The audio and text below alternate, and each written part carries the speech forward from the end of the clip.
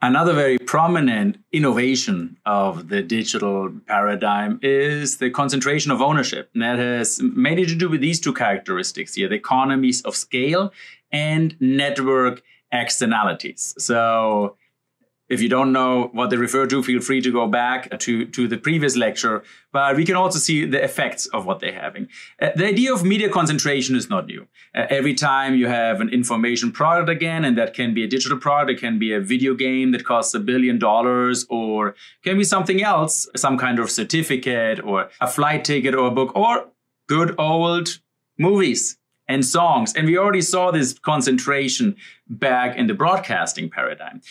So we have two kinds of media concentration.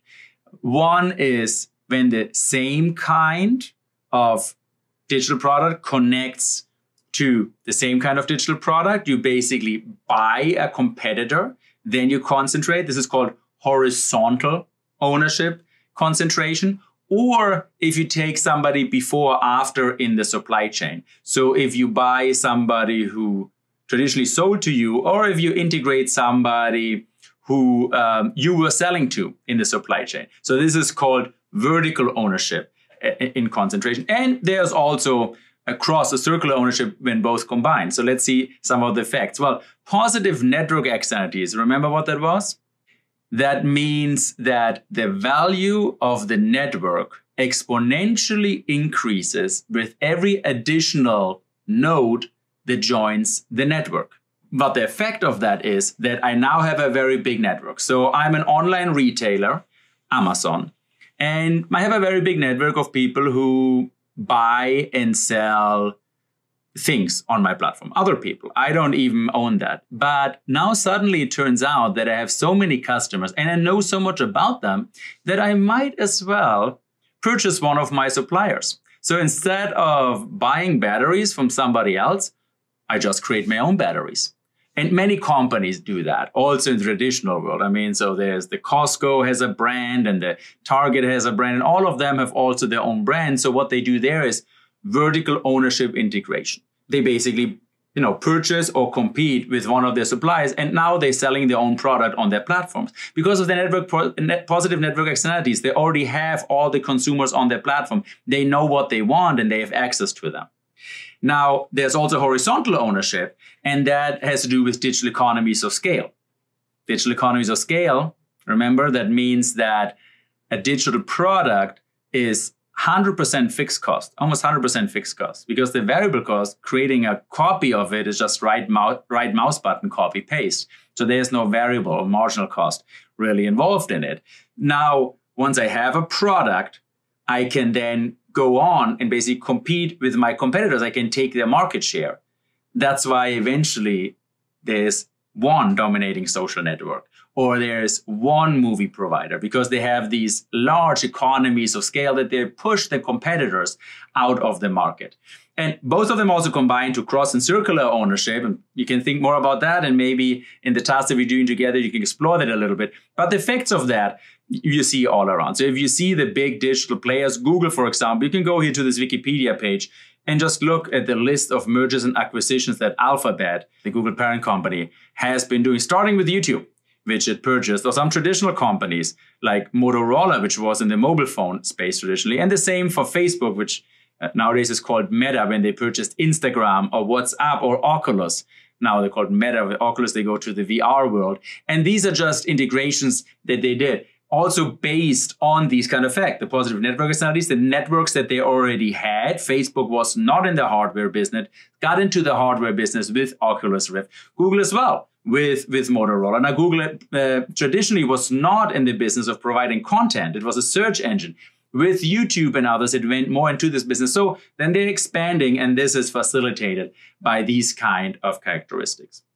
Now, we combine that with an additional digital trade, interoperability. We get to something that is also very characteristic of the digital age, not necessarily only based on these digital characteristics, but it's particularly difficult to break because of this interoperability. Remember interoperability? It means that different networks have to talk with each other. And often they talk, especially if they want to connect to a central system in a hub and spoke network, they need to speak the same language. So they need to be interoperable. One of these networks is known as payment rails. It's not only payment, but is that you have to pay somebody to access, be interoperable with your kind of network, especially if you have a dominant role in the marketplace, which is cemented by some positive network externalities, which makes it very difficult to kick the one in the center of the throne because they have exponentially more value than the smaller networks. So payment rails, that is the historical stories like this. In the 1930s, Namco, that was a producer of arcade games, Pac-Man. You might have heard of Pac-Man. I don't know if you played it. That was a very popular game back in the 80s in the arcade games. Well, it was stuck with its games on the hardware, and that's what people would do. Companies would do the same thing. Nintendo was not an open platform. Nintendo was also just a hardware that produced games. But Nintendo was in the houses, and then this arcade game provider approached Nintendo and said, hey, can you publish our Pac-Man game on your platform? And Nintendo was first like, no, that's not actually what we do. But, they played a little bit difficult, and then they said, okay, if you really want to do that, well, I charge you 10% licensing fee, and you have to pay me 20% because I have to produce these cartridges. I mean, with your game on these plastic cartridges, that's actually what they look like, these cartridges. And we have to produce them. So, if you sell your game for that price, I take 10% and 20%, I take a 30% cut. And that was actually fair game. The math worked out there. More than 40 years later, we still do the same thing. We still have the 30% of payment rails. And that just got historically adopted. There's not more. And additionally, nowadays, you also, when you go to different platform, be it Microsoft Xbox or Nintendo or Sony PlayStation, you have to adapt to the proprietary hardware of this platform. So Microsoft Xbox uses a different GPU. So if you program a game, you have to adapt to that. Or if you play Nintendo with NVIDIA or PlayStation with their different hardware, you have to adapt your software game to their hardware. And additionally, you get penalized by having to pay 30% as the game maker to the distributor. And that's just because historically that's how it's been. But if you want to be interoperable with these platforms, then that's what you have to do. So for example, if you are an independent game provider, let's say you are FIFA. You don't have anything with hardware. You actually know more about soccer, but you have this game and you create this game about a FIFA, a soccer game. Now you want to run it on Xbox, you want to run it on Nintendo, you want to run it on Sony PlayStation. And let's say the game costs $60. That's how you want to sell it. $18. Go to these centralized platforms with which you want to become interoperable. And even if traditionally, and there's always things are changing, but I'm just saying traditionally, I can think about it. Once you have one game and you bought it for $60, if you want to play it on a different platform, you would have to spend the $60 again because the new platform wants their $18. So if you then buy 3 times the game for the 3 different platforms, you again almost back at the $60. So that's actually what's happening. Now, once this then migrated to some bigger platforms, when Steve Jobs introduced the world to digital distribution, basically with iTunes. And that was back in the year 2001. That was very innovative. The app stores didn't exist yet. iTunes was the first one, and Apple innovated in that space. Steve Jobs basically emulated the 30% commission rule. Not for any real economic calculation. It was just, that's what it was. So you said, you want to distribute something on my platform. We just do the same thing they did back in the days with the arcade games and Nintendo. That's what we also do. So they started to charge 30%. Google was a little bit more flexible with that. So they said, well, you could theoretically on your Android device download the app directly. You don't have to go to the Google Play Store. But if you want to download Microsoft Word or, Spotify directly from the provider to your Android, we're going to give you a warning. And what they say then, your phone or personal data are more vulnerable to attack by unknown apps. Like Microsoft Office would be an unknown apps. By installing apps from this source, you agree that you are responsible for any damage of your phone and for loss of data that may result from their use. So basically, they're intimidating you. And I'm telling you, I supposedly I study this digital things, and I should know about that. I mean, I have 2 PhDs, but if I read that, I would think whoa, should I really download that from there? That's pretty intimidating, right? So this is I probably would go back to why should I not download it from the Google App Stores? But in the Google App Stores, cha-ching, 30% get charged. So that is, they don't prohibit you to do that, but at the end, they channel you through that. So why would they do that? Well, because of cha-ching, right? So if you look at who are the two most valuable brands of the history of humankind and have been for the last decades, you can see how valuable it is. Sure, Apple produces a hardware phone and Google has a search engine that it maintains. But this trick alone, taking 30%, that's what governments do, right? That's a tax, basically. 30% of everything that goes through the centralized exchange that they cemented with network externalities, that has been the subject of a lot of discussions. And it's been extremely profitable for these two companies. So these kind of digital trades have led to a clear concentration of ownership, but there's often a counter argument to be made is like, okay, so maybe the ones who own it are bigger, but maybe the content is actually more diverse. And that's a long discussion that has been ongoing. Media concentration, media ownership, and content diversity. Even back in the broadcast paradigm, when we still were on TVs and on radios, the idea was actually, okay, so we have a lot of different TV stations, but aren't they all showing the same thing? And even if we go further back to the beginning of my discipline of communication science was born by studying Nazi propaganda. And what Joseph Goebbels, the propaganda minister of the Nazis, said, well, what you need to control a media system is ostensible diversity that conceals an actual uniformity. So it means, we look like the other way around. We look like we're diverse, but actually there's a uniformity behind it. So how you can think schematically about that is, okay, usually we think, okay, we have one big conglomerate. And if that would all be the same content, yes, that would be a concentration of ownership and uniformity of the content, as contrasting that with many different providers who have all different content. There's the political left and the political right and the political whatever and the progressive and so forth. So there are many different opinions out there. Now, the counter argument is you can just also do it like that. Why not, right? So it's not necessary that the big concentrated owner on the App Store, for example, or on the big network has all the same content. There can be very diverse content. And there have been studies that shown that even in very concentrated social media, people get exposed to more diverse news as they've been ever before. Because traditionally, what did we do before the digital age? We were reading one newspaper maybe every Sunday, and not that wasn't biased either. So that was a concentration of content as well. That wasn't a very diverse content. And now it turns out that even if you're on the same social media network, that might be a concentration of platform and of ownership, there's a lot of diverse content going on. And this is ongoing. So there's a lot of very active research with the biggest players in the industry, the biggest social media provider, the biggest content provider, also talking, arguing and measuring together also with governments and saying, is there media diversity? Because there's a lot of pressure of maybe breaking up. Are these companies too big? Is Google, is Facebook, are they too big? Is Amazon too big? And they say, well, actually, what do you mean we are too big? We have a lot of diversity in us. We just take advantage of economies of scale, of network externalities. The interoperability make it necessary that we all speak the same language. And so this is a very hotly debated, ongoing debate with a lot of need for future research.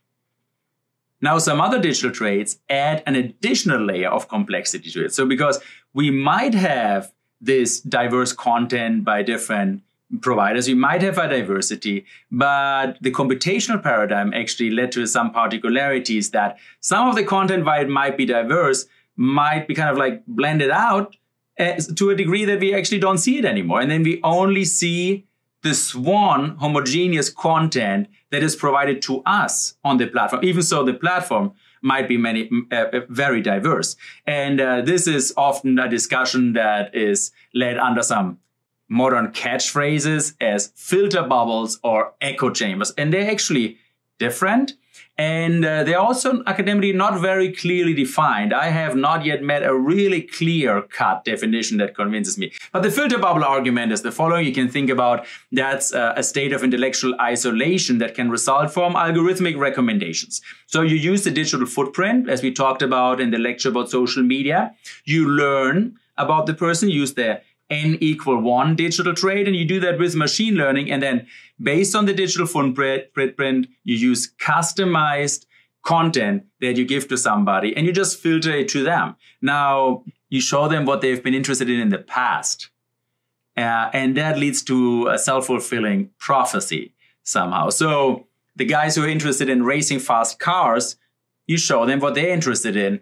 And the parents who lost a child in a car accident, you show them what they have been interested in. And now guess 5 years down the road where they will end up. Well, they probably become more extreme in their convictions. And if the filter bubble is really insulated, then, polarization starts to happen. And that is facilitated by computation, by storage, we know about you, and by computation, by machine learning, and the N=1 digital trait, the personalization. Now, we add something on top. We add the network structure, the polydirectionality, and the exposure selection on top, and we get what is known as echo chamber. So you can already see here from the digital traits, they're quite different, but they often complement each other. So echo chamber is a quite hermetic, once you are in the filter bubble and you're hermetically locked away, then it can happen that together with others, you create an echo chamber, a place that confirms and amplifies pre-existing beliefs insulated from rebuttal. Because usually you don't, it's not so comfortable to argue with somebody. You want the confirmation bias. And we talked about that in a previous lecture. The confirmation bias makes you feel comfortable. So you are there in your own echo chamber, which adds to that process and could lead to even more polarization. And that is an open question. Does it not? As I said, I've not seen very convincing study that actually define all these phenomena, but you open the newspapers, you read about that all the time, especially when it comes to if the media is too big to fail, if these platforms are too big to fail, and so forth. Now, while this is hotly debated, and when you open the newspapers, you will read about it. I mean, you listen to policymakers in the congressional hearings, you hear all about what's going on there as we socially construct the future digital media environment. I got a lot of respect for this question when we did a little study that was back in the election of Donald Trump in 2016. We looked at actually polarization and what polarizes people. Now, when we say content diversity, the first question you have to ask yourself is diversity of what?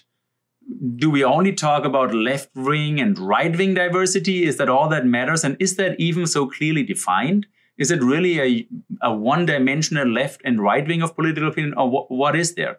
One thing that we found, you can measure many hundred different variables. We just looked at YouTube content and we looked at the emotions expressed by the YouTube content that people watched before, that the interest they expressed before and that they watched after the elections. And what we found is this polarization actually when we showed people sad and some little angry content, people came together. When we showed them joyful content, then actually polarization happened. Now I understand I don't make myself very popular if I go to, Silicon Valley or to Washington to the policymakers. I have the solution against polarization. We have to show people all day long sad content that makes them, no, I mean, they do come together. So it's a difficult problem. First of all, the question of ownership and the question of content. We have to understand more about that and what's good for society and for what kind it is good. And second of all, the kind of content, diversity of what and what kind of diversity do we want to keep? And we need a certain kind of diversity in order not to get stuck because we want to innovate. And for that, we need to make new combinations of and now we're getting all around. But basically, so that's another digital innovation phenomena that you can think about. Filter bubbles and echo chambers that come from the combination of different digital traits.